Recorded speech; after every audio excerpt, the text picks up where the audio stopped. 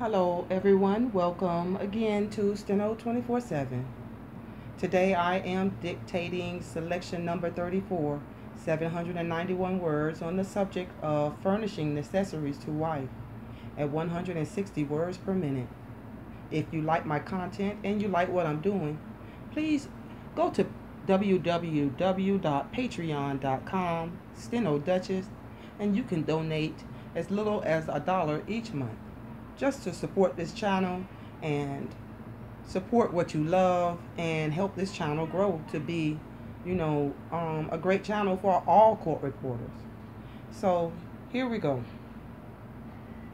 Jury charge at 160.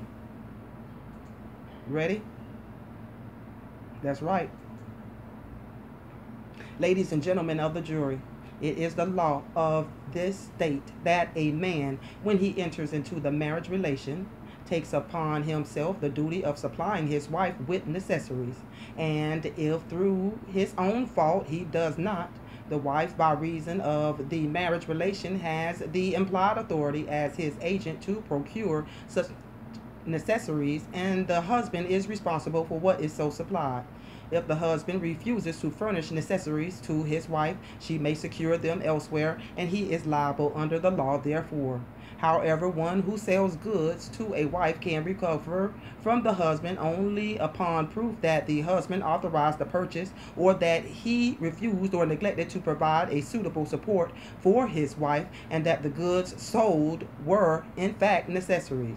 The term necessaries in this regard is not limited to articles of food and clothing required to preserve life or personal decency, but includes such articles of utility or ornament as are suitable to maintain to the wife according to her husband's station in life.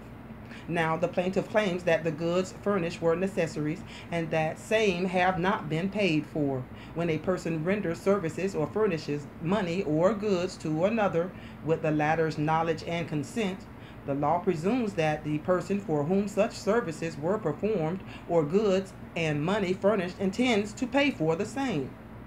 When a person claims that such goods and money were furnished voluntarily, the burden of proof rests upon such person to prove by a preponderance of the evidence that such goods and money were furnished without expectation of compensation, or that the same were not to be paid for.